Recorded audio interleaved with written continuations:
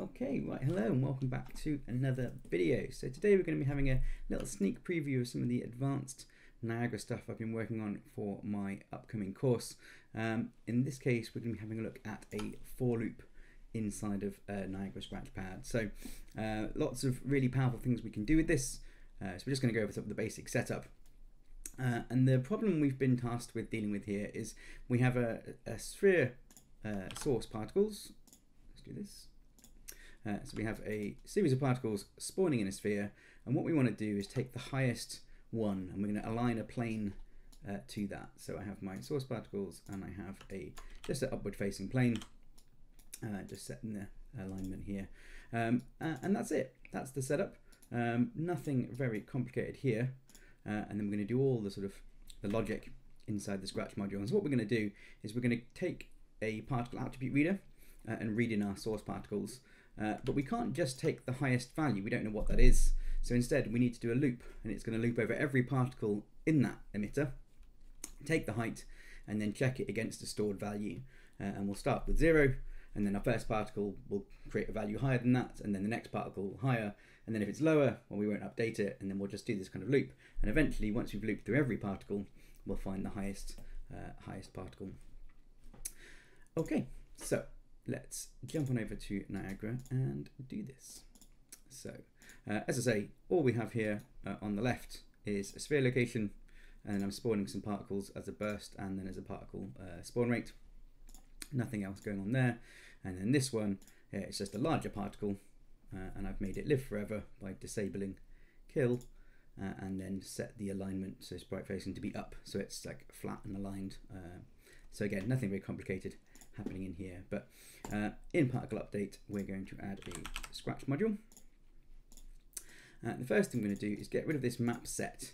Now we want to do a for loop, and the way we do this is a thing called map for. So it looks like a map set, so it's another way of kind of assigning data to parameters, but the way it works is everything between this map get and this map for will create a loop. And so the number of times we're going to loop, we're going to put in there, and then the way we get that loop value is with a map for current index. And so this value here represents this value. So if you've done kind of loops in blueprints, I'm not going to go into that here. If that's all a bit new for you as well, check out the course when it's coming out later this year. But basically we're going to go through every particle in the loop, and every time the loop happens, the iteration count is going to go up by 1, and that's allowing us to select which is the right particle to now be interested in. And so this value is going to go up, and that's the value here that's represented. Hopefully that makes sense. So what we're going to do, well, we're going to start with the particle attribute reader, and this is where we're going to reference our source particles. And what we can do is we can get the number of particles, get num particles, and so we need this to be dynamic, because if this source particles, if it's got, I don't know, higher spawn rate or any of these values, we can make these changes. We need those values to be updated automatically in our Scratch module, and that's what this will do. So it'll get the number of particles, and that's going to be our number of loop. And so if there's 50 particles, we're going to loop 50 times. Every time we do that, this value is going to go up. And what we're going to get? Well, we want to get the position data by index. And so if we know there were 50 particles and we're looping over them with this value going up, this will give us the data about each one.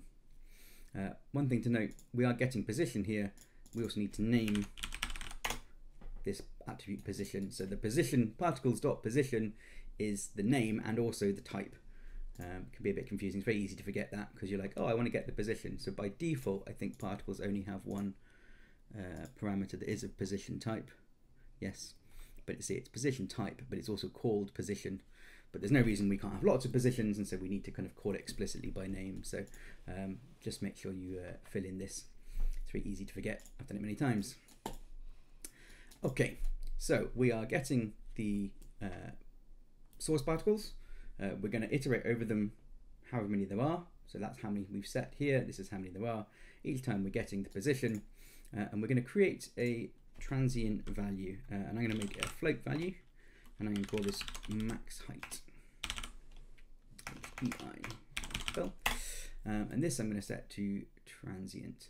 So this is data we're going to use now, but we don't really need it later on. We're going to create it and save it, and then we'll just discard it, and that's what the transient name here is doing for us, the namespace. We can also add it here because we need it as an input. So this is going to create our loop, and basically we're going to do just a comparison. So if I break this position, we're only interested in the z height or the z parameter, and what we're going to do is a comparison. So if the sampled height is greater than the current stored height, and then we'll do an if. So if it is, then the value we want to store in our max height is the sampled height. If the sampled height is higher, that's the value we want to store. If the sampled height is lower, we want to use the value we already have and not update it. Let me just rearrange this a little bit, and hopefully we can make this nice and clear. So in terms of the logic in the loop, it's not that much going on. It's just one simple comparison and then storing two values. So if we think about our sort of particles, we've got, let's say, 5 particles. If you think about my fingertips, first time we go through the loop, we'll check this one. Is it higher than 0? If assuming 0 is down here, then yes, it is. We'll save that value. This one, no, it's not. Okay, well, we'll ignore that value. Keep this one saved. This one, yep, it's higher. This one, higher. And then this one doesn't go higher. And then eventually we'll see that we've saved the highest value out in that loop. Cool. What we're going to do with it now? Well, now outside of the loop, we're going to do another map get, and we're going to get two values. We're going to get the particle's position. So make sure you're doing particle's position and not a new position type. We want the current position of the particles, and we're going to get this max height value again. So we've saved it out here in our sort of iteration loop. Let's call this loop.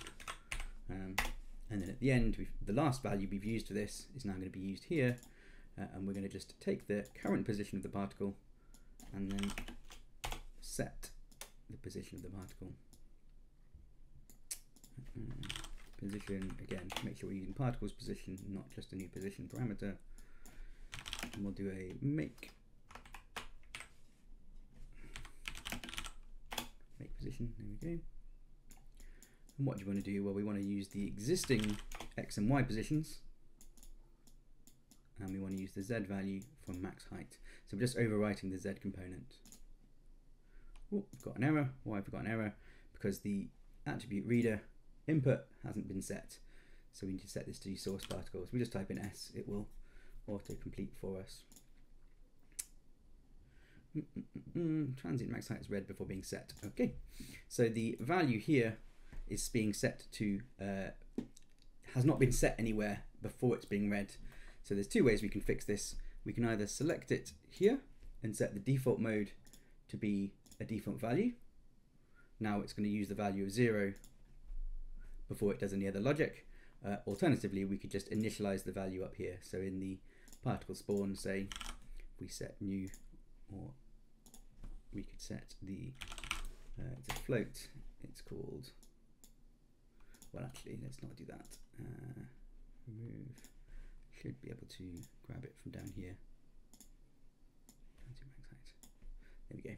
So we can either initialize the value here in spawn, or we can set the mode of the value of the parameter to not be fail if previously not set, if that makes sense. So I prefer to do it in here, but it's a bit harder to see because you can't like immediately see that value. Both ways are equally valid, but by setting it now to a default mode of value, we can set the default value to 0. Cool, and there we are. You can see that that is working. It's taking the values, starting with the plane here at 0, moving up, and it's taking the top value. Now there are a couple of things that you might not realize, or a couple of bugs. Firstly, if I set the spawn rate right down low, and we wait, it won't go any higher than 0, because that default of 0, if our only particle is below the grid, we're not going to get any result for that. Very simple fix. Just go into our Scratch module and set our default to be a nice big negative number. I don't know, yeah, minus 9999, something like that. Now it'll always pick up the lowest particle because our sphere radius is only 100. and our default is very, very low. There we are, you can see it now going underneath. And yeah, and that works. Now these are GPU emitters, and because of that, we're getting all of the calculations done in the same frame. If we were to try and do this on the CPU, it still sort of works, but not perfectly. You can see it's lining up, but occasionally we don't get the right result. So I think the attribute reader isn't getting either the current frame, or alternatively it's not doing all of this calculation and then all of this calculation. So I'm not entirely sure why that isn't working.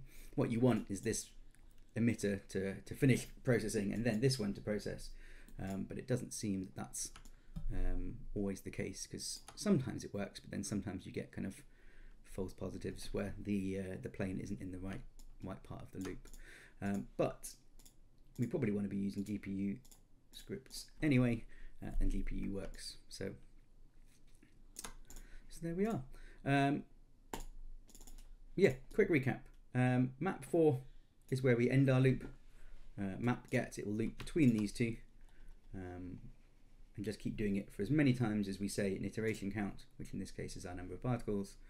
The data we're getting is the position, and we're comparing it to a saved value, making sure that our saved value is set to a default low value over here, or very, very low value. And then we're just using that to replace the value of the Z position, so the height of our particle. Now there's lots and lots of more complicated things you could do with this, but as a sort of a quick setup, I think that works quite nicely, and allows us to do something that isn't trivially obvious, saving data out from one set of particles to another, but in this case iterating over every one. Now obviously the more particles we have, the more expensive this is going to get, but as it's all on the GPU, it's not super pricey. Even if we had like 50 particles or something like that, it's going to be still, oh, that's the wrong one, next the spawn rate. Even if we start having 50 particles, it's not going to start tanking our frame rate at all. It's not going to give us very much information here because it's GPU, but there we are. Okay, hopefully that is helpful. If you would like to know more about Niagara, do check out the courses that I have available on Gumroad and Udemy, or materials or any kind of like tech arty stuff. As always, big thanks to my Patreon supporters for supporting the channel and letting this all be possible. And if you do have any other questions about tech art or VFX or anything like that, please do reach out. I'm always happy to make a quick video if it's something that I think will be helpful and useful for lots of people. And yeah, check out trying to make for loops in Niagara. It's very powerful. A lot we can do with this. So yeah, really cool little technique. All right, I think that's it for this video. I will see you all next time.